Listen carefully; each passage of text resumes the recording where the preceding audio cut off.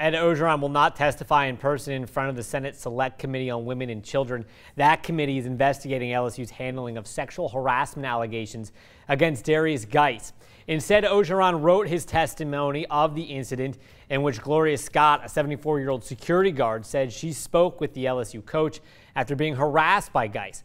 Orgeron condemned Geis's actions, but reiterated that he never spoke with Ms. Scott, adding that he attempted to call her only to have his call intercepted by a man who asked that Geis be benched for the Citrus Bowl. That man is believed to be Cleveon Williams, who later demanded $100,000 from LSU to keep Ms. Scott's story quiet. You can see Orgeron's full statement right now at KATC.com.